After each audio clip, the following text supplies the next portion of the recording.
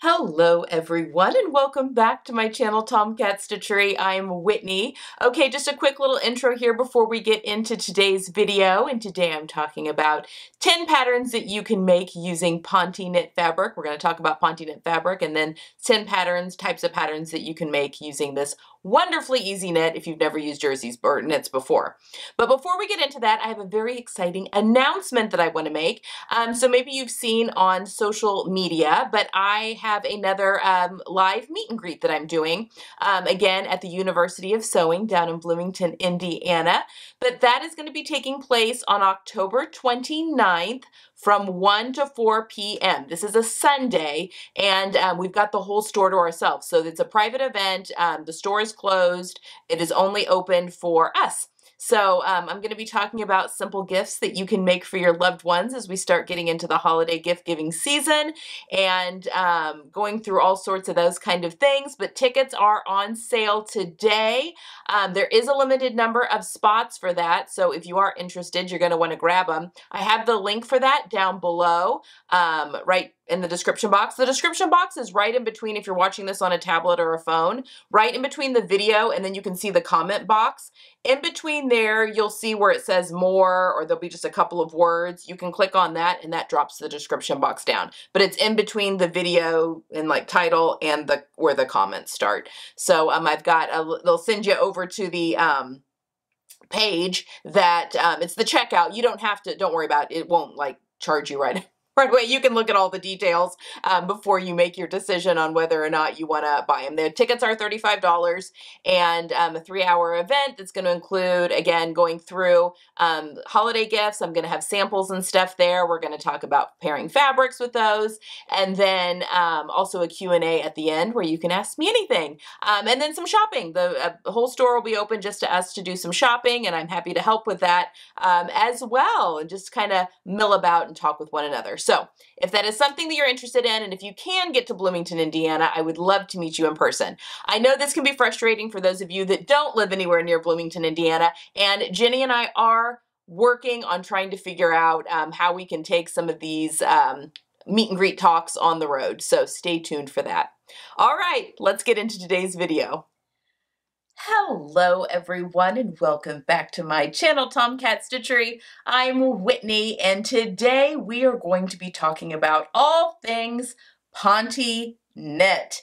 Okay, so I did a video in August about 10 patterns that you can use with quilting cotton, with the whole basis being me just giving you 10 ideas of different types of like what to look for in a pattern to see if it'll work with quilting cotton. 10 different types of patterns that you could use with specifics, but you could use, use them as jumping off points to find other patterns that would work for that type of fabric. It went over really, really well, and I know that a lot of people struggle with pairing patterns and fabric together, and so I thought, why not over the next year or so kind of highlight some popular fabrics and kind of do the same type of video with different types of fabrics as well, just to give you a good overview and help you to learn fabric a little bit more. I do have a learning fabric series over on the channel under playlists. Gosh, I don't know how many videos are in there. 6 maybe, different, I talk about different fibers and all that kind of stuff and kind of go in depth on those type of fibers. But this is a little bit more specific to, not just knits. This is like a Ponte knit, which is a popular substrate for a lot of people to use. And, Ponte has changed a lot since its invention back in I think the 70s maybe. It was a double knit, your polyester double knits. It has really come a long way since then. So I'll talk a little bit about the fabric and its qualities and some of the things to look for. Down below in the description box, per always, I have a lot of links for you guys, not only the 10 patterns that I'm going to talk you through today, but also where I like to buy Ponte fabric, because like many fabrics, not all Ponte is created equal. So that's kind of the idea, and I'll just kind of sprinkle some of these videos, one a month or so throughout, until I run out of fabric to talk about. Just to kind of be a helpful guide for you all as you are, because online shopping is such a big thing, especially with fabric. It's just where a lot of us have to get our fabric these days. blessings to you if you have some good fabric stores near you. I am lucky that I've got some that aren't too far from me, which is fantastic, and I know that I'm very blessed. But I also know that that is not typical, that a lot of us have to, and I still have to buy fabric online, but a lot of us do have to go online in order to get our great garment fabrics. All right, let's talk about Ponte fabric. What is Ponte? Ponte is a double knit. So this means that it is kind of two layers that are knitted together. So you don't have a purl side and a ribbed side like you would with a jersey knit, which is just a single knit fabric, which if you look really, really close at a jersey knit, you can see, just like if you were knitting and stockinette stitch a scarf or a sweater, you could see the ribs on the right side and the purls on the wrong side.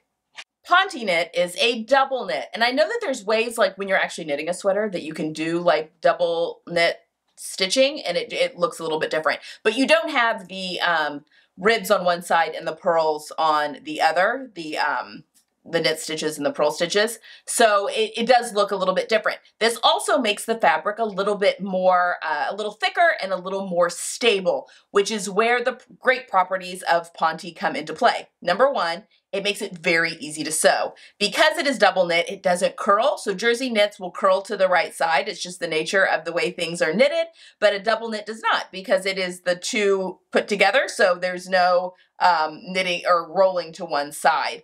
That being said, it's also hard to tell between a right side and a wrong side. You just kind of have to pick a side and then maybe make note on it just in case there's some color differences between one side to the next.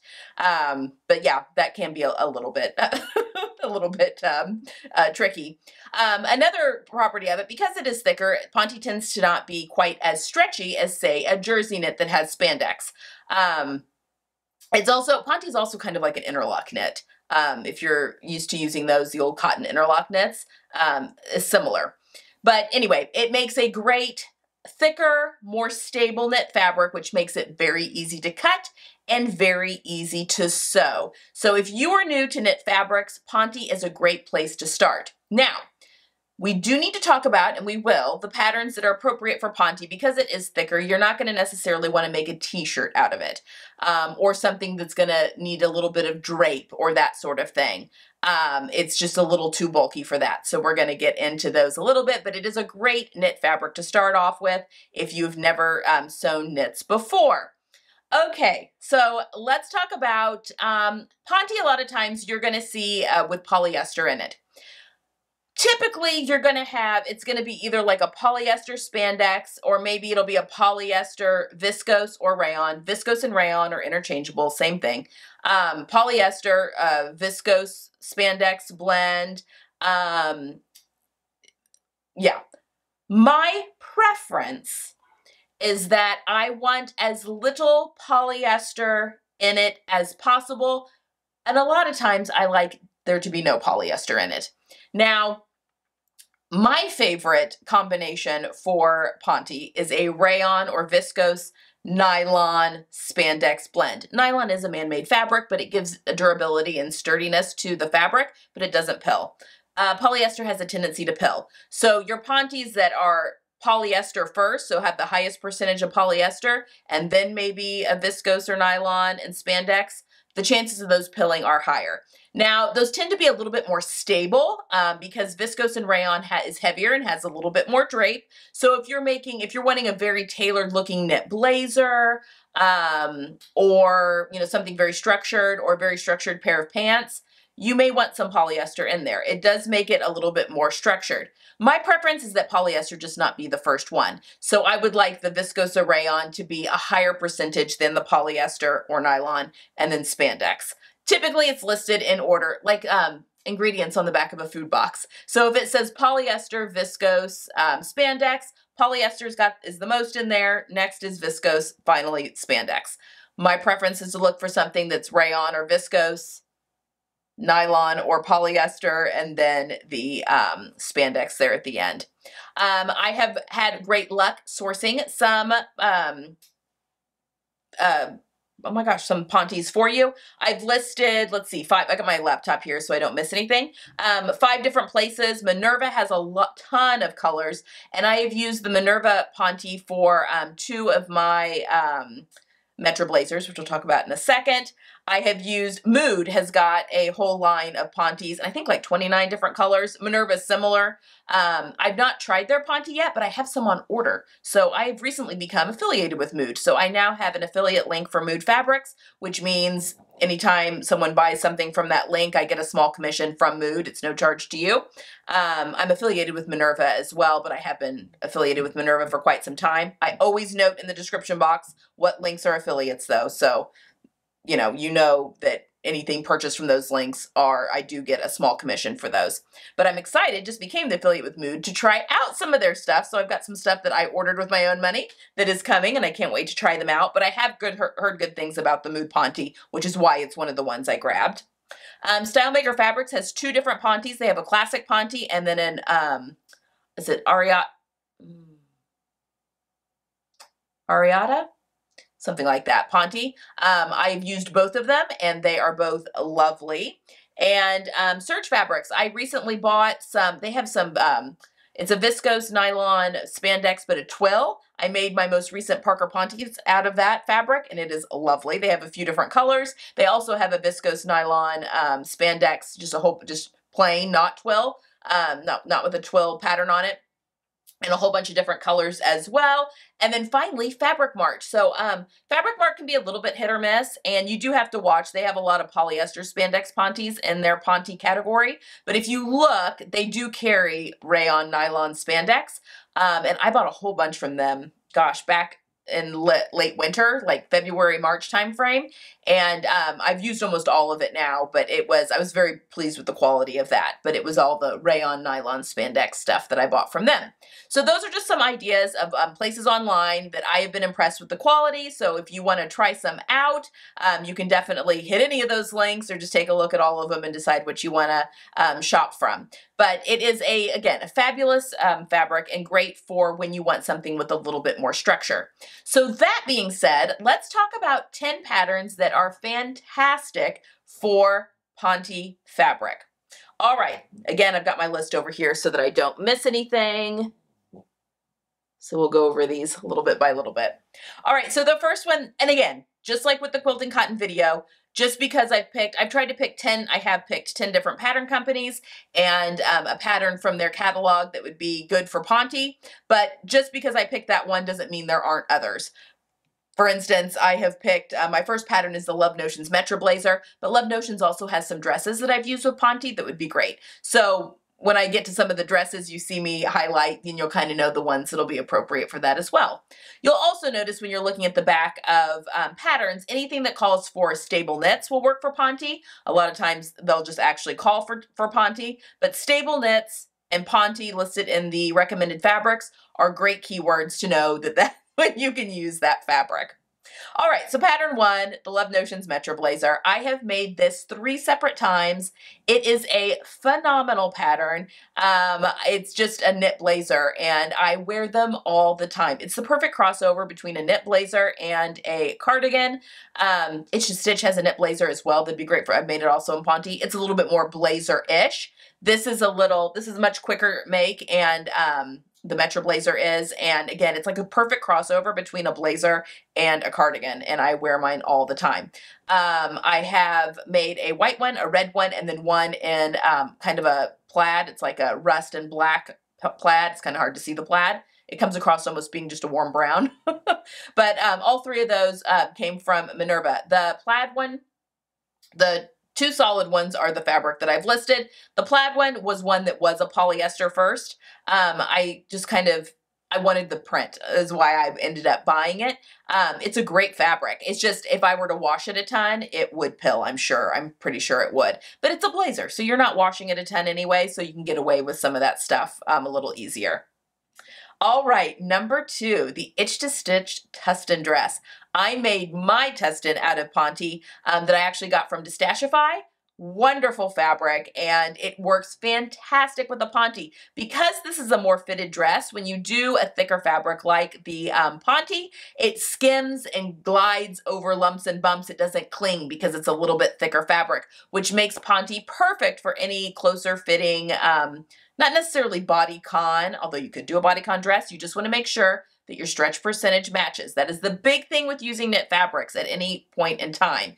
You want to make sure that you have the horizontal stretch in the fabric, or it could be vertical and you just cut things out on the cross grain, but you want to make sure that your stretch going around the body matches what the recommendation is for the pattern so that you aren't, it's not too tight on you.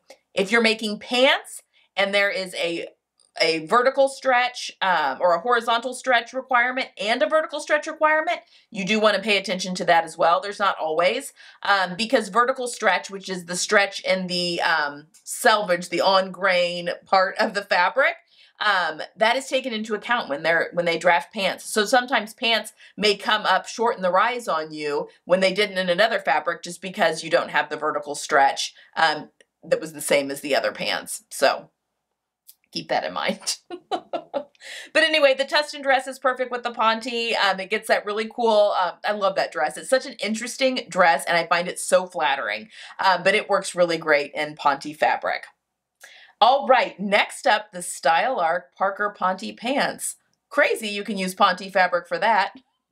So I've made these pants up quite a few times. I only have 2 pairs myself. I have a pair of black ones that I actually think I might give to my mom just because I just don't reach for them because they're black. I know that pants aren't near your face and so they can essentially go with your clothes more. I just find black to be a very harsh color to wear with the other colors that I wear up by my face.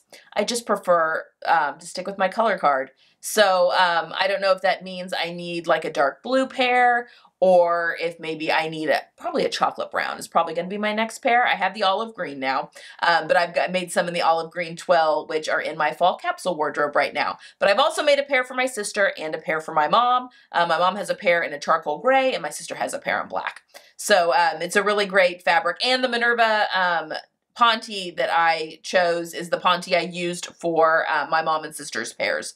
My black pair were actually the refined Ponte from Joann's, which is really hard to find now, which is unfortunate because that was pretty good stuff. And then the olive pair that I've made are that serge fabric, the twill Ponte that I got from Serge. Anyway, it's a fantastic pull-on pant pattern. I love it. It's got a cute little cuff at the bottom. It's a really good one. Okay, Pattern Emporium Wanderlust dress. I am wearing a Wanderlust dress right now. This one's in a cotton jersey spandex, but I have made one in the Minerva Ponte. It's the same fabric as my red Ponte Metro Blazer, but it works fantastic in a Ponte knit. So anything, again, stable knits. So a lot of times you can substitute Ponte for anything that calls for French terry. That will a lot of times fall in the same category, or even sweatshirting fleece. Those are all stable Pontes or stable knits. So as long as you've got your stretch percentage that's needed for the pattern, you're good to go. Ponte also works really great as cuffs and neckbands on sweatshirts. I use my scraps from my Ponte for that quite frequently. It's great. Just a little heads up if you don't want to use ribbing. Anyway, the Wanderlust dress, because it skims over the curves, the rayon nylon spandex blend is beautiful and hangs really, really well on the body. So I highly recommend Ponte for that pattern as well. It doesn't cling as much. I get a little bit of clinging in my cotton spandex ones around like my bra line. I probably just need new bras again, but I do get some clinging there around my back and my bra line, but I don't get that on the Ponte because it's a thicker fabric. Next, the Sinclair Patterns Harper Cardigan. This is actually a free pattern. I've made quite a few of these. The one that you're seeing here is actually a cotton interlock, which is very similar to a Ponte. It's just made with cotton and spandex instead of your typical rayon. It's a double knit as well. Interlock is also a double knit. It's not necessarily quite as thick as some Pontes, but it's a great dupe. You could easily make this cardigan pattern with a Ponte and get a really beautiful drape, especially if you're wanting something not sweaterish, that has like a texture to it or like a fuzziness to it like a sweater knit would have. It works great as just it makes it a little bit more of a crossover between a cardigan and a blazer a little bit more polished, I think. So yes, a Ponte would be a great option for a Harper cardigan. And it's free pattern. It's such a good pattern. I highly recommend it. Next up, I have chosen the Cashmerette Rivermont dress. I have not made this up, but this is a prime example of when Ponte comes in well. This is a fitted dress. It's not like a skin-tight bodycon, but it's more of a fitted tailored dress. So Ponte fabrics are perfect for this. It wants to hold that structure there at the hip line. You want it to be nice and fitted through the bodice without clinging. Now the top version of this pattern that has more of like a peplum kind of on it, I would recommend for that, you want something with a little bit more drape so that your peplum's not standing out from your body. So you would definitely want a Ponte that's got rayon as the biggest ingredient, the biggest fiber content that's there in that Ponte, because that's going to give you the drape that you need for that little peplum that's there. But any of the Pontes would work great for the dress version and holding its shape and its yeah, keeping the style lines, and so nothing's falling in on itself. Okay, next, I have also chosen the Closet Core Patterns Sasha trousers. This is actually a pattern meant for stretch wovens. This is where you can get creative, and any patterns that call for stretch wovens, a lot of times you can get away with using a Ponte. Now, if it is a pattern calling for stretch wovens and it is a dress that includes a zipper, a lot of times you can omit that zipper because the Ponte has just a little bit, is more stretch than a stretch woven, so you can get it on and off your head and over your shoulders and all of that much easier. So that's a fun little trick right there. But I have actually seen the Sasha trousers, I think, call for 20% stretch in your stretch woven, but I think that you could try it just in the Ponte and make the size that the pattern calls for, but you could probably also size down one because of that stretch. Ponte, because it is so stable, is perfect for putting in zippers. You can put your fly zippers in. In fact, I've made, actually, Itch to Stitch has a woven, a stretch woven pant pattern. I think it's the North Point that I have made out of Ponte, and they work great. So it is, if anything calls for a stretch woven, whether that be a pant or a dress, things that are just a little bit more fitted and need that extra stretch, a lot of times you can substitute a good stable Ponte for that and make it work. And I have not made the Sasha trousers in a Ponte, but I remember when the pattern first came out, I saw quite a few that popped up. So I know that it can be done, and they all looked really, really great. I don't have any pictures to show you of my Sasha trousers. I need to make another pair of those, just because it was so long ago, and it was before I was on YouTube and all that kind of stuff. But it is a lovely pattern. It's a little more of a mid-rise, which is very flattering if you have a short torso like I do. It's been out for a while. I kind of forgot about it when I was doing this research here. It kind of all came back to me. All right, next, Know Me Patterns ME2013. This is a wonderful little tailored set meant for Ponte fabrics. I have made the sleeveless top with the longer skirt for my daughter. She wore it to my cousin's wedding in Italy and used a Ponte fabric for that. It was perfect. So again, Ponte is just a really great way to get a tailored look without sacrificing comfort. So it makes fitting really easy because having that added stretch just makes fitting a little bit easier and comfortable, but then because of the structure of the fabric, it does give you a very nice tailored look. This is a Brittany J. Jones pattern, and it is a really good one. Like I said, I made it for my daughter. She loves the outfit. It's 2 pieces, so you can easily mix and match. And there's a couple of different variations, a top with a sleeve and a shorter skirt that you can kind of play around with that pattern as well. But it worked great for Ponte, and it's lined. The top of that top is, or that top is lined. It's how you finish off the neckline. It's a beautiful finish. It's a really good pattern. I've also chosen McCall's 8055 because this is a knit skirt pattern that comes with a pencil skirt or A-line skirt with different lengths. So it's a good bang for your buck type of knit skirt pattern. Ponte works great for your more structured knit skirts. So a pencil skirt where you don't want it to be clinging to every lump and bump, or like an A-line skirt where you want it to hold that A-line. Ponte is the perfect fabric to pick because it is structured enough that it will hold that shape. Now, when you get into your, like a circle skirt or a swingy flared skirt, that sort of stuff, you can use a little bit thinner fabrics that'll give you the drape and stuff that you want. But for those knit skirt patterns that need a little bit more structure, like a pencil skirt or an A-line, it is perfect fabric to use for that. And again, I think that this McCall, I've not made this McCall's pattern, but I have made quite a few pencil and A-line knit skirts before, and Ponte is a great option for that. And then finally, one that you may not have thought of is activewear. So I've picked the Green Style Creations courtside dress. And I have made my version in a Ponte, and it is perfect in the Ponte. Now, when you get some polyester, when it comes to activewear sewing, is meant to wick, and that fabric is fantastic for athletic wear. Your typical Ponte, though, isn't necessarily the wicking type of polyester, so you're going to want to choose definitely the fibers that are going to be a little bit more breathable, like a rayon than nylon spandex, where you want a lot of rayon in there, which my Ponte did have, just for some breathability. And to make sure things aren't getting like too hot when you wear them, especially if you're doing active wear. But Ponte for this little dress it's my walking dress, is just perfect. I made the matching shorts that go underneath it. It's a wonderful pattern, and it worked really, really great with Ponte. And because Ponte is more stable, I put the built-in bra in there, and it really helped with support. I have power mesh in there as well for the support of the sports bra that's built into that dress. But the Ponte worked really, really great, and it's a good fabric with not too much stretch so that it keeps things contained.